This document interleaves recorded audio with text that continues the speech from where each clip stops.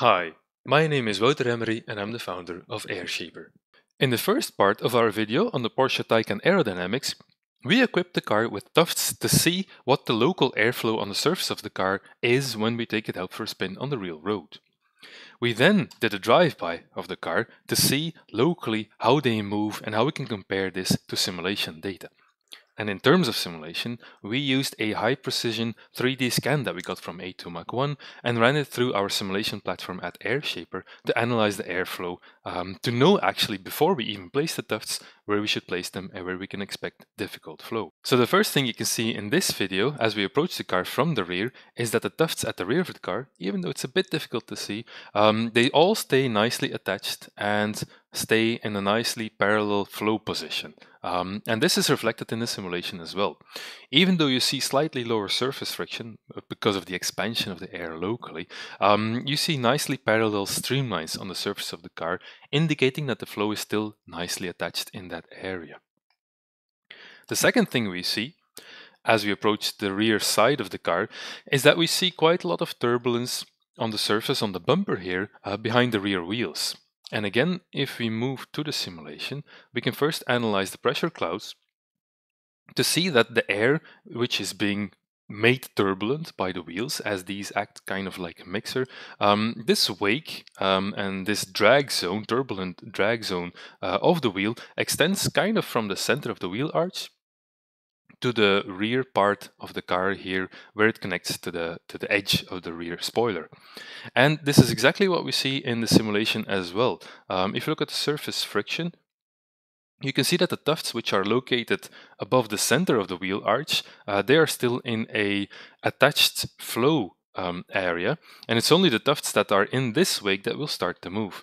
So if you go back to the video that we made, you can see that these ones, they're all wiggling, but the ones that are just above the wheel arch, they're fairly stable all the way until this point. And then you can see that this one is wiggling, this one is wiggling, and this one is wiggling, which is this this divide line that we also see in the simulation here, which is this line. So anything below this line is in the blue zone, which is separated airflow, so it's wiggling, and anything that's above is actually in a stable position. Now the next thing we want to show and analyze is the flow around the A-pillar, which is quite an important structure in the flow pattern around a car. And actually what we see, if we pause the video here for a second, is that there's a swirl when the air hits the front windshield and then makes its way to the side window. There's a swirl of the air which curves around this A-pillar, and this swirl behaves like a vortex which actually curls all the way upward to the car. And there's also a larger scale swirl that takes the flow upward. And at the bottom of the flow, you can see that it straightens out a bit as it moves in between the mirror and the side window. And this is exactly what we see in the video. So over here, you can see that tufts are really inclined upward or oriented upward. And then also these ones, they feature on average an upward pattern here as well. And these lower ones, they're fairly horizontal in this position. Another thing we wanted to analyze is, again, just like the rear wheel, the size of the wake that is caused by the front wheel to see how much it influences the local flow pattern. And what you can see here is that apart from the wake, which is caused by the headlamp, which extends all the way to this wheel arch, we'll cover that later on, you can see that this wake is also fairly large. It extends really upwards, only to be pushed downward afterwards by the air that is coming on top of the front hood and then going downwards underneath the mirror. So you have a laminar flow pattern here at the top, but the turbulent area all the way here, even starting right above the center of the wheel arch. So the tufts that we equipped, they're kind of 10-15 centimeters behind the center of the wheel arch, which means they're located over here. So we do expect movement there. And as we play the video, we can indeed see that both of these tufts are already wiggling because they're located in a turbulent airflow, which is this location actually. And then you can see that all the ones that are located in this lower area, which are these ones, they're all wiggling as well because they're all featuring the separated airflow coming off the wheel.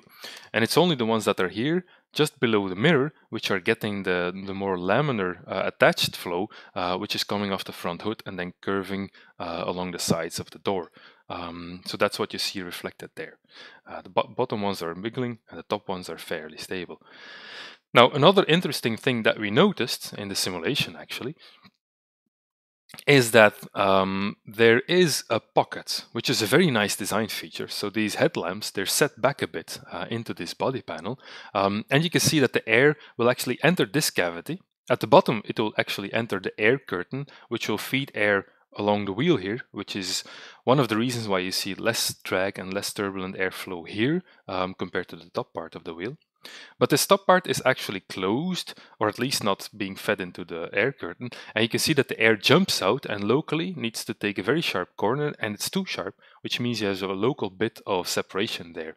And we wanted to check if this was the case in reality, so we applied tufts both within this zone. If we turn on the surface friction, we can see it clear. Some tufts within this separated airflow zone and some right above. And if we then look at the video, indeed we can see that the bottom ones are wiggling, but the top ones are actually stable, which indeed confirms that there is a local separation bubble, which is then squashed against the body panel again. But if you would ever like to improve drag even further, then this might be a very small area where it can actually make a difference. Another thing we want to show you, and it was quite difficult to do this on the car on the road, but in simulation it's quite easy to do this, is to analyze the bottom of the car. The first thing that we see as the air jumps underneath the car is that there's no separation at the front splitter whatsoever.